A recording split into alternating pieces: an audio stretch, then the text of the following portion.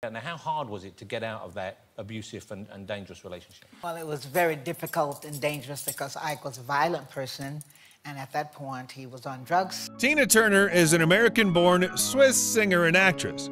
Having sold over 100 million records, she's one of the best-selling recording artists of all time and has been referred to as the Queen of Rock and Roll. Turner is noted for her energetic stage presence, powerful vocals, and career longevity. She previously held a Guinness World Record for the largest paid audience, 180,000 in 1988, for a solo performer. Turner rose to prominence as part of the Ike and Tina Turner Revue before launching a successful career as a solo performer. Turner has won 12 Grammy Awards. Those awards include 8 competitive awards, 3 Grammy Hall of Fame awards, and a Grammy Lifetime Achievement Award. She was born Anna Mae Bullock, but is known as the Queen of Rock and Roll. What's love got to do with it? What's love but a second-hand emo? If you enjoy these videos, please remember to hit the like button, as it does help us out a lot. And comment below who your favorite celebrity is that you'd love to see in an upcoming video. She was born on November 26, 1939 in Brownsville, Tennessee, USA, making her 80 years old at the time of production. She stands 5'4" or 1.63 meters tall. Turner is sometimes referred to herself as a Buddhist Baptist, alluding to her upbringing in the Baptist Church and her later conversion to Buddhism. Turner has collaborated with Tibetan Buddhists and met with the 14th Dalai Lama in Switzerland in 2005, citing this as an inspiration for a spiritual music project she later co-founded called Beyond. Tina was in a relationship with Raymond Hill, the saxophonist from Kings of Rhythm, and became pregnant during her senior year of high school. Tina and Hill's son Craig was born in 1958, but the couple had already split. Tina then married musical partner Ike Turner in 1962. After the birth of their son Ronnie in 1960, together they raised Ronnie, Craig, and Ike's 2 sons from a previous relationship. Citing irreconcilable differences, Tina filed for divorce from Ike, finalized on March 29, 1978. Tina met German music executive Erwin Bach in 1986, and the pair married in July 2013 after dating for 27 years. Also in 2013, Tina applied for Swiss citizenship. After passing all the mandatory tests, she became a citizen of Switzerland in April 2013 and gave up her American citizenship in October 2013. Why do you think you found yourself thinking about him? I get emotional with certain conversations. Turner was born Anna Mae Bullock in Brownsville, Tennessee on November 26, 1939. She was the youngest of the family and has 2 older sisters. She grew up in Nutbush, Tennessee, with a brief relocation to Knoxville, Tennessee during World War II. The family returned to Nutbush after the war, and Tina attended Flag Grove Elementary School. Growing up, she sang in the church choir at Spring Hill Baptist Church in Nutbush. When Tina was 11 years old, her mother left the family and her father moved to Detroit after getting remarried. As a result, Tina and her sisters were sent to live with their grandmother in Brownsville, Tennessee. Following her grandmother's death, she moved to live with her mother in St. Louis, Missouri, where she graduated from Sumner High School in 1958. In her teenage years, she worked as a domestic worker and also as a nurse's aide at Barnes Jewish Hospital. It was when Tina and her sister began frequenting St. Louis nightclubs that she first saw Ike Turner perform with his band, the Kings of Rhythm. Eventually, she impressed Ike with her singing skills enough that she became a featured vocalist with the band. In 1960, Ike wrote the song A Fool in Love for singer Art Lassiter.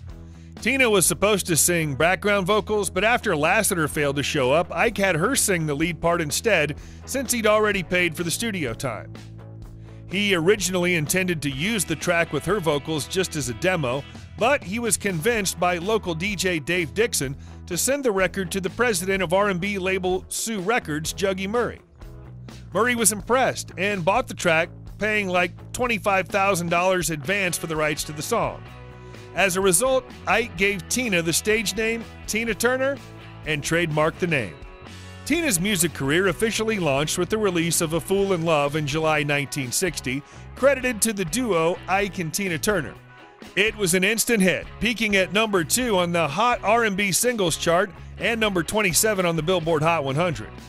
Together, Ike and Tina released another single in 1961, It's Gonna Work Out Fine, which was nominated for a Grammy Award for Best Rock and Roll Performance. Other notable releases between 1960 and 1962 include I Idolize You, Poor Fool, and Tra La La.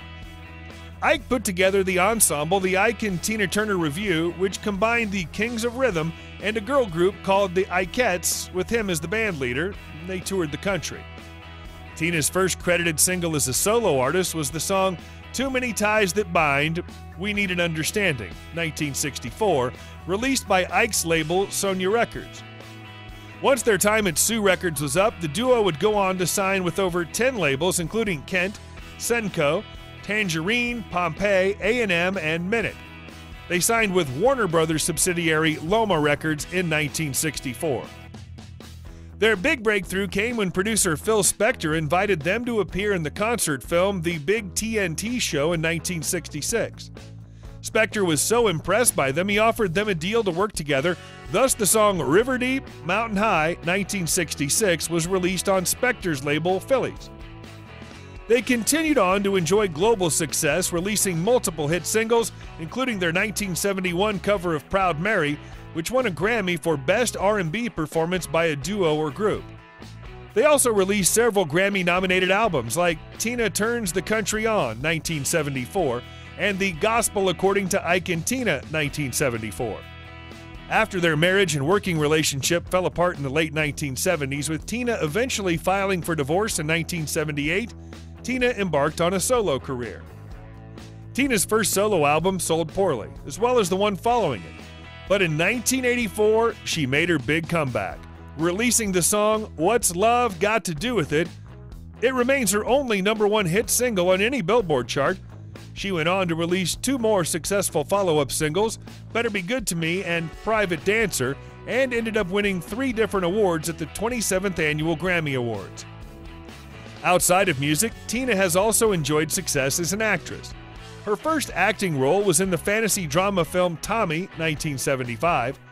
She also starred opposite Mel Gibson in the post-apocalyptic film Mad Max Beyond Thunderdome, 1985, which was a commercial hit that earned more than $36 million in the United States.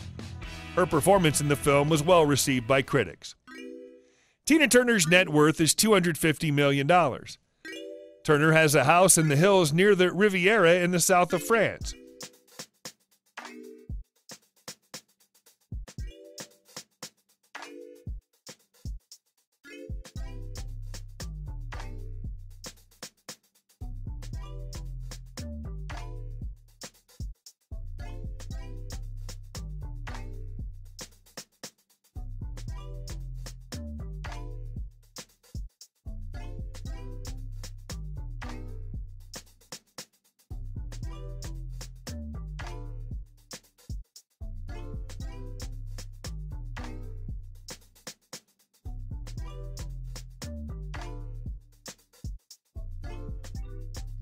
She also owns a house on the shores of Lake Zurich in Switzerland.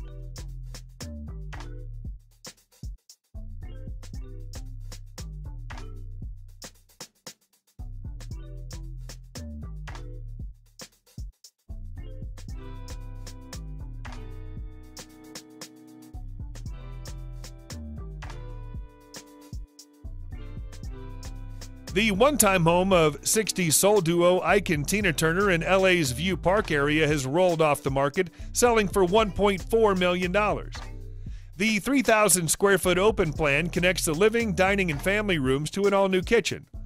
The master suite features a walk-in closet and direct access to the outdoors for a total of 4 bedrooms and 5 bathrooms. A custom pool, a cabana, and a fire pit lounge area sit at the back of the home. The property changed hands previously for $870,000.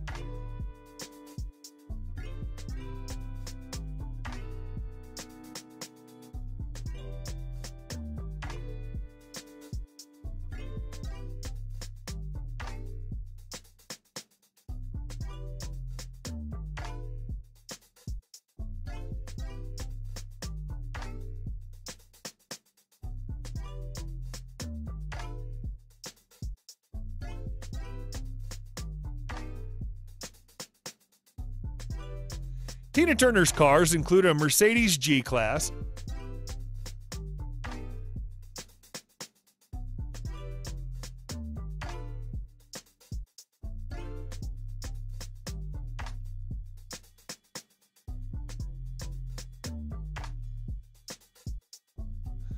a 1973 Jaguar XKE,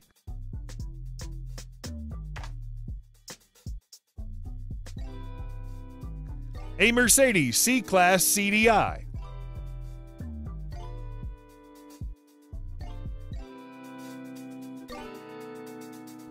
and a Rolls-Royce Phantom.